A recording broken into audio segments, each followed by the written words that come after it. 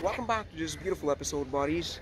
In this particular episode, friends, we are, in fact, gonna speak in terms of this beautiful resort where we have actually, come over.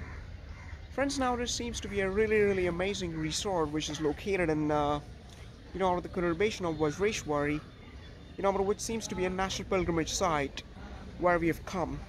Friends, it seems to be an absolutely amazing occasion, for us to, in fact, come over to this place and in fact sit down at a particular point and in fact review our past as to what in fact took place in history, or rather as to why, as a historical preservation society, required, why do we in fact need a public charter or public forum where young entrepreneurs or young students, boys and girls, can in fact discuss their new roles for an independent India.